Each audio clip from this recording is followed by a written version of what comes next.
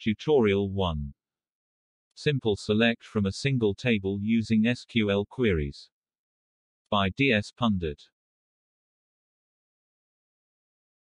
Before we begin the actual tutorial, let us first understand the sample data. We are using a single table called mystudent. This table has 4 columns and 6 rows. This is the first row, which gives information about a student named Peter. And this fourth row gives information about Julia. This column, named forename, contains name for each student. This is the second column in the table. The last column contains the date of birth for the students. Selecting everything from a table is probably one of the simplest SQL operations. The syntax for this is select star from table name, followed by a semicolon. We are using mystudent table, so we need to use mystudent in place of table name in the syntax. Hence the statement becomes select star from mystudent. After executing this statement in SQL editor, with given sample data, the output will be as shown in the below image. You must have noticed that select star from mystudent returns all columns from mystudent table. Instead of using star, we can also use explicit column names after the keyword select.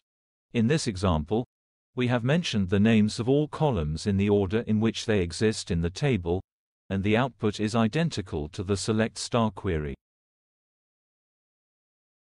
Now let's look at this example in which, although we have selected all columns, but not in the same order in which they exist in the table. This is also a valid SQL query.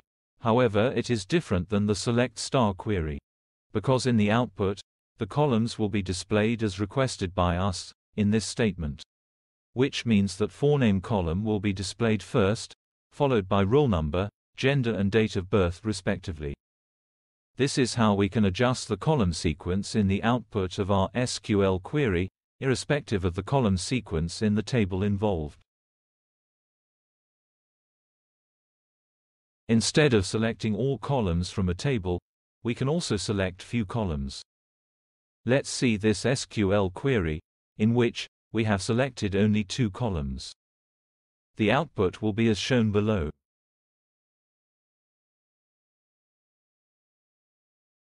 Select statements also allow us to process or format the data in the columns before giving the final output. Suppose that for some reason, the requirement is such that we need to increment the value in column, roll number, by 20, and along with it show the name in uppercase. This can be achieved by using addition arithmetic operator on roll number column, and by using a text formatting function called upper on the column forename. Many such operators and functions are available as part of SQL syntax. Here is the output of the query used by us. Let's compare the values in the output with the original sample data. You will notice that the label or heading of the first column is showing the arithmetic operation used, and the values are incremented by 20 as required. The values in second column are converted to uppercase as required, and even here the heading is showing the function used. Thus, we have achieved the required formatting of the values in the output.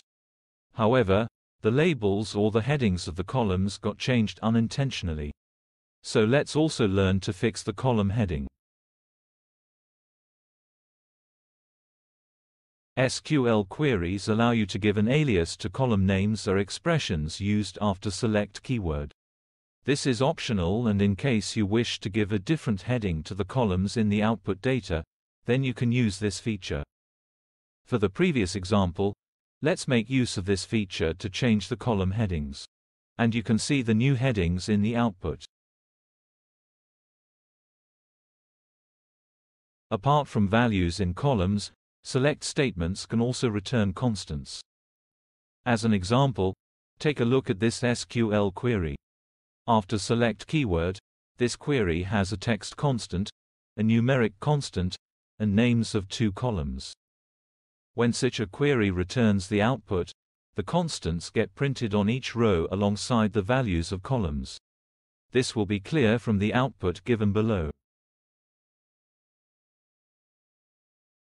Select statements can also return some special values like current date, current time, etc. These are neither constants nor columns. In this example, we are printing current time in the output on each row. If you notice, it is not a constant value, because when we executed the query once again after some time, a different value was printed. In this example, the keyword current_time has printed time in our minute and second format when the query was executed. Let's do a recap of what we have done so far, and what is yet to be covered in this series. In this first video we learned how to select data from a single table using SQL statements. If you need a script to create sample data and try the SQL statements, it will be given in the description. Please review the script and use only in a testing or dummy database. The subsequent videos will throw light on some other aspects of SQL statements like order by clause, where clause, group by, handling null values, dealing with multiple tables using joins, and more such topics. So stay connected by subscribing to this channel. Hope you found this video useful and thank you for your time.